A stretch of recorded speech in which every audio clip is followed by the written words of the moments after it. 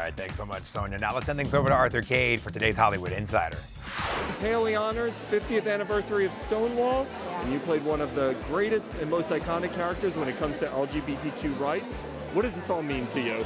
It's incredible. It's incredible that it's been 50 years. It's incredible that we have so many shows and films that deal with LGBTQ storylines and celebrate characters, and we've come so long and so far in the 50 years, and I'm just so grateful to have been a part of Will and Grace. We're just here to support LGBTQIA+ inclusion in television across the board, you know?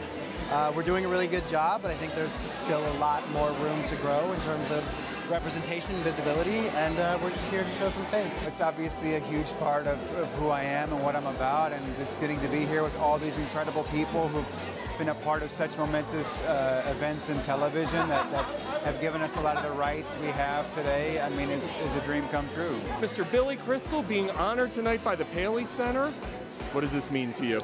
It means a great deal because, you know, we're honoring people who have made a difference in the history of the LGBTQ community on television, and you know, they're looking back at the work that I did starting in 1977 on Soap, when I became the first recurring character in television history, and you know, as a gay character. So it's very satisfying, nice feeling. 50th anniversary of Stonewall. I know. What does it mean to you? Everything. Courage. Authenticity.